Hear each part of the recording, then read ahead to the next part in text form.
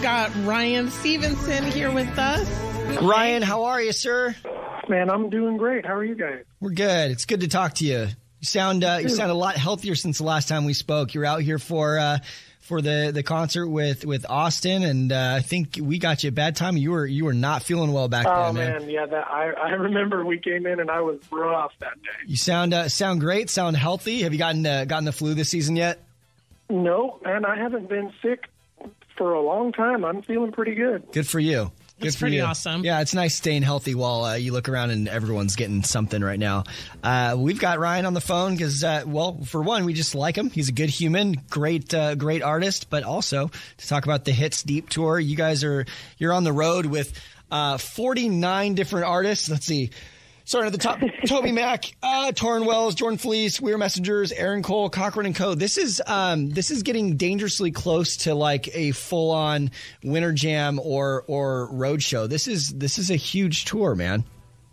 Yeah, man, it's such an amazing tour. It's just such a beautiful community out there with everybody. And I think the thing I love about it the most is just the community of it all and the camaraderie, and it's like a huge moving family circus. That's just, it's like you spend a few months on the road with your friends and your family, and there's such different variety all night, and every single person, every act, every band, every artist, like everybody just has such a special thing in their place and their lane, and there's just no, I don't know, it really is special. It's a good snapshot and the picture that Christian music is great and not just one thing. You're right. It's really cool. We're excited. So so talking about touring and being on stage, I have been put up on game that you might be a sneakerhead because you have personalized sneakers, personalized kicks that you go out on stage with. Wait, there's Ryan Stevenson shoes? You can't go get them. They're custom made. I kind of want some. They're custom made. And you have your boys. One of your boys drew a picture, and then another one has his photo on your shoe, right? Or am I wrong? Yeah. Okay. No, that's correct. So are you a sneakerhead? Do you really because I've noticed you've got some pretty snazzy kicks on your feet every so often. I mean, I don't know that I'm like a true sneakerhead. There's real sneakerheads out there that know everything about shoes. I always say, man, I don't ever spend money on anything except shoes. So shoes are the one thing that I really like. I think the shoe makes the outfit, and those sneakers you're talking about in particular were just shoes that I bought in the store, but they were customizable tongues. Oh. So you can put something in the tongue. And so one of my sons gave me a picture of him, and so I was like, hey, I got an idea. So I threw his picture in there, and then my other little boy, my younger one, Joey, he didn't have a picture of himself, so he drew a picture of himself, and I threw that in the other one. So I got both of my boys in my shoes on stage every night. That's pretty sweet. That is so cool. So if Ryan shows up on Preachers and Sneakers, it's going to be he's going to have pictures of his kids on there, so no one's going to really be able to come at you for that one. Nope, they're too cool. Also, talking about your boys, you seem like such a great family, man. You almost, to me, it seems like you're just really, grounded. You know what I mean? A lot of people, they get a song on the radio and everyone knows their name and they forget God and they forget their family. And it doesn't seem like that's you. Well, thank you. I mean, I